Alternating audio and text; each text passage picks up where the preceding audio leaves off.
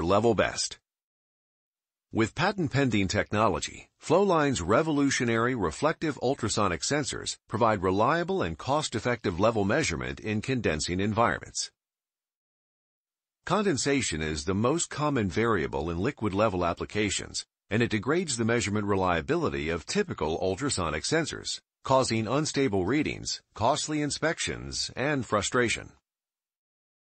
As a result, non-contact level users have two choices: apply typical ultrasonic sensors and experience condensation-induced instability, or pay much more for radar sensors to address condensation. Until now. Reflective ultrasonic liquid-level sensors are the reliable and cost-effective level measurement solution for condensing environments. Reflective ultrasonic level sensors work in condensation. Here's how. Condensation is caused by temperature differentials that occur in enclosed and open tank environments. While you might not notice condensation, a typical ultrasonic sensor sees it every time, and it's blinding. So how does condensation affect the measurement reliability of a typical ultrasonic level sensor?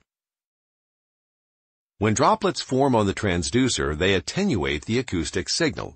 This weakens its strength and signal-to-noise ratio by up to 50%, thus greatly reducing its measurement range and reliability.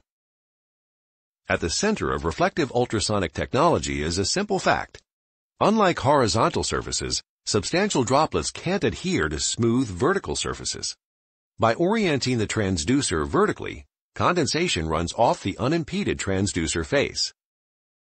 The unimpeded transmit and receive signals are redirected to and from the liquid off a 45-degree reflector.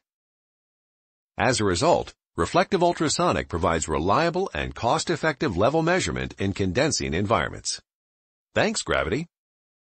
Reflective ultrasonic sensors are available in EcoPod General Purpose and EcoTouch Intrinsically Safe models, with 4 measurement ranges for small, medium, or bulk applications.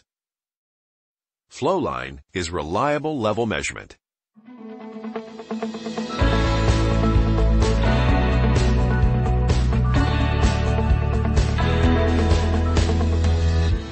Thanks for watching.